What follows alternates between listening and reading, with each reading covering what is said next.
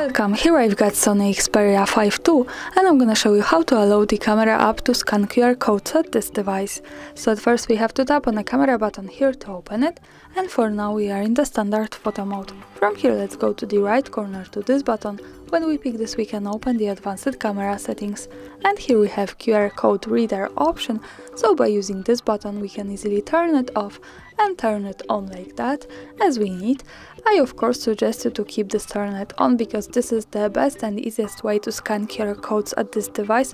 When you have this you can do it by just putting them inside your camera and you don't need any other app to do it.